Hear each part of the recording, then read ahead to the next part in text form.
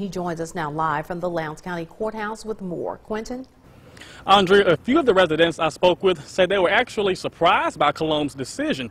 Now, Colombe is very familiar with this case, this community, as well as law enforcement in the area. Now, I spoke with a few residents who say they agree with Colombe's decision. However, there are still some that say they disagree.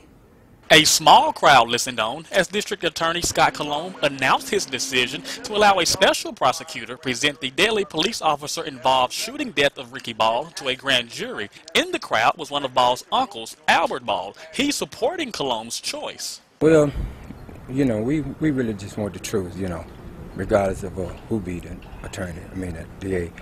But we wait, you know, patiently, kind of getting a little discouraged, but we want to hear the truth, and I guess it wouldn't matter if the other DA is fair. Lowndes County NAACP President Levon Harris believes Colombe's decision to bring in an independent prosecutor is a good choice for the community.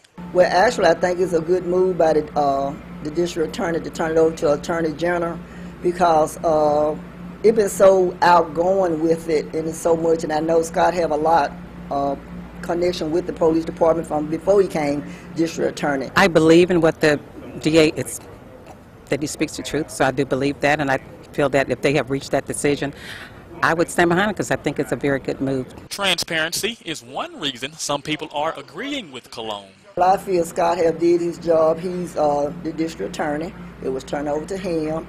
He said he went through it. It was 3 binders. There's a lot of information. And like you said, well, like I'm saying, that if he continue to handle the case, I feel then, don't you think that the community will be looking for him to go and be on the ball side? It takes it away from the power of our local officials in the local city and just move it on. I think it's a good decision. However, some residents disagree. They believe Colombe should have presented the case to a grand jury. We, as citizens of Columbus, we elected him, you know, to do a job, but now you pushing it to someone that's not what we you know, voted you in for. We vote you in, you know, to handle stuff, because everything you can't just throw off and give it to someone else.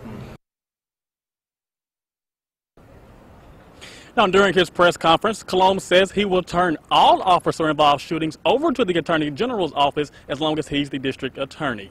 For now, I'm live in Columbus. Quentin Smith, back to you in the studio. All right, Quentin, thanks a lot. Well,